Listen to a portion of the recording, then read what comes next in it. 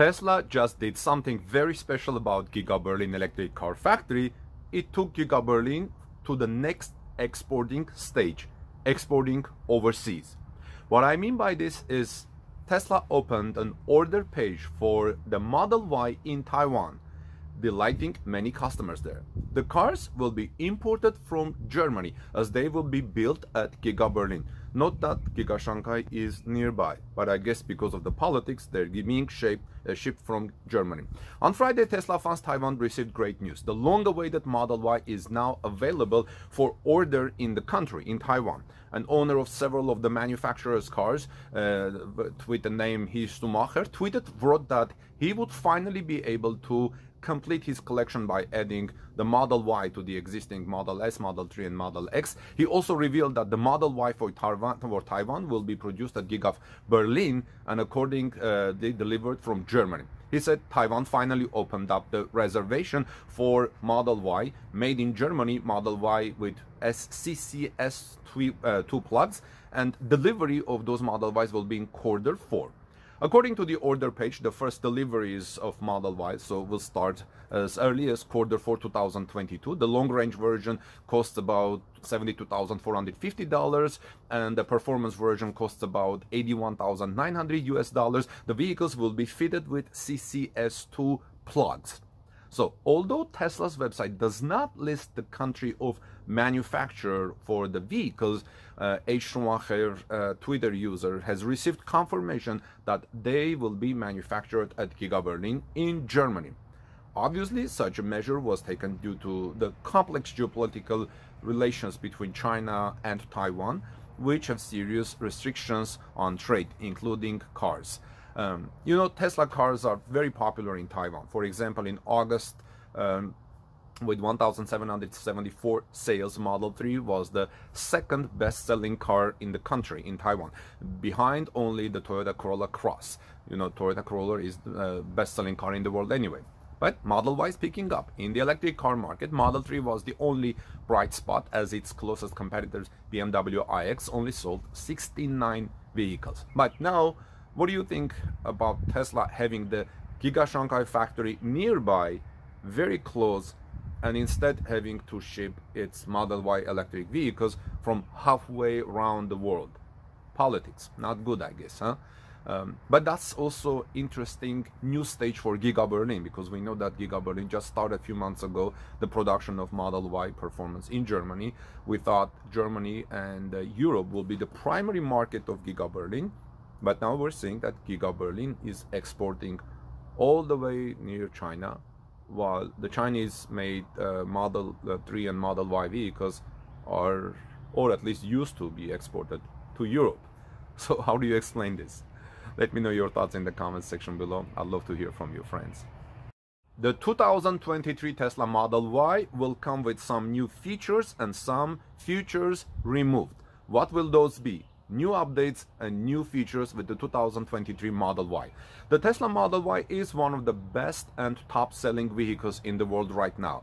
It's a spacious vehicle that offers a lot of features and functionality. It's made with new die casting machines, upgraded batteries, and the new structural battery packs.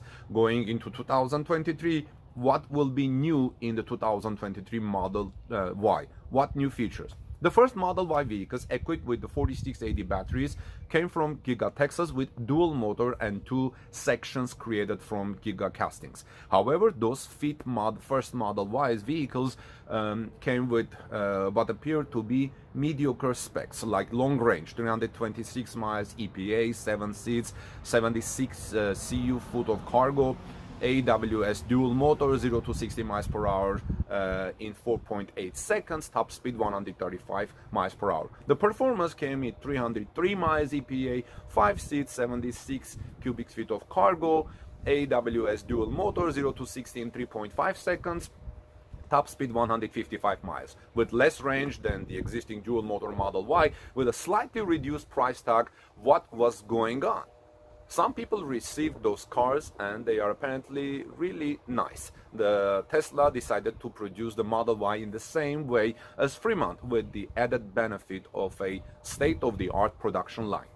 Tesla is still receiving the 4680 battery packs from Giga Texas, but is stockpiling them and not putting them into vehicles at the moment. Giga Texas's goal is to reduce Model Y wait time along with Model 3 long-range vehicles. That is the difference Giga Texas is making for the Model Y. You can get a Model Y performance within a month, creating a shortening wait time that hasn't been seen in a while. Reduced Model Y wait time is of course good. One of the features of 2020 will be Tesla's full self-driving software, which should make it to wide release and be available to safety scores of at least 80 and higher. This will cost $15,000 in the United States though, and costs are higher in Canada with FSD at $19,500.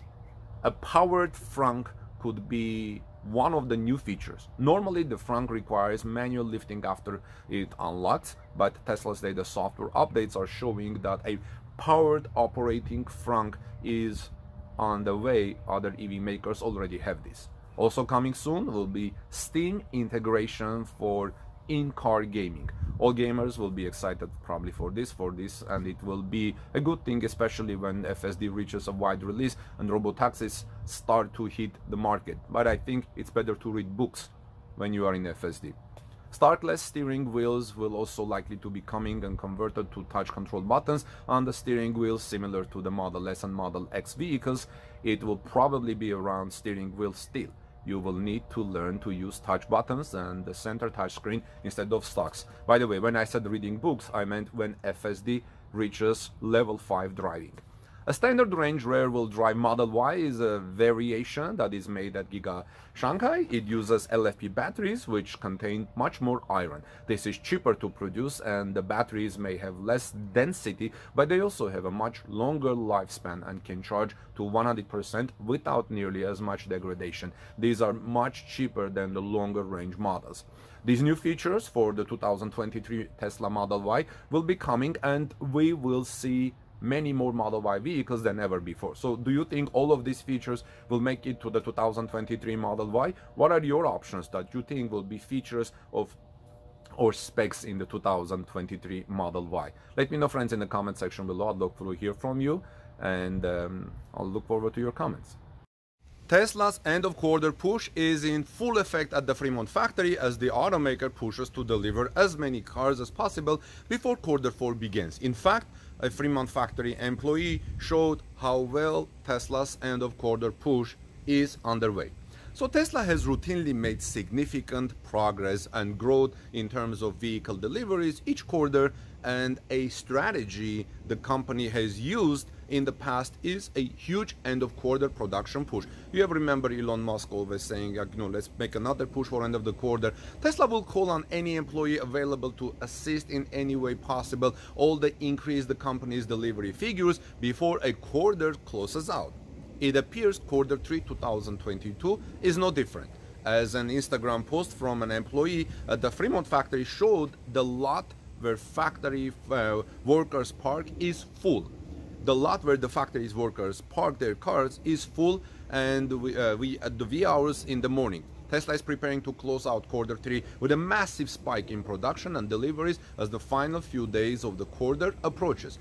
Instagram users Arisa Bish showed the employee lot early this morning in a post describing the unique parking situation at the factory where the end of quarter push comes. By the way, I will have his link in the description of this video so you can see that. So he said, actually he wrote, I usually park right in front of the Tesla sign, but today it's a fully packed house since it's the end of the quarter. Guess what time it is? It's 4 o'clock.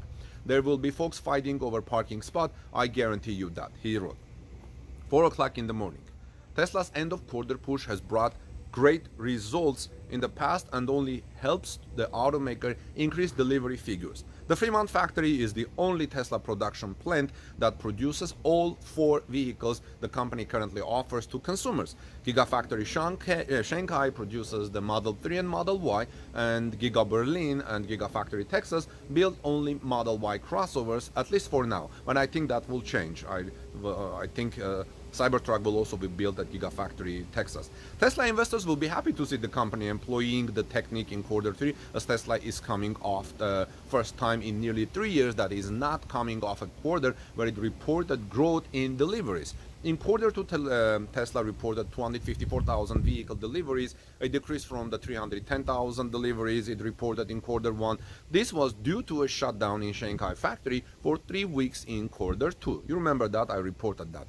Tesla will deliver over 1 million vehicles for the first time in a year in 2022. However, projections are conflicted, and with the unpredictable nature of the current climate in supply chain, nobody truly knows how many cars Tesla will deliver by the end of the year. What do you think?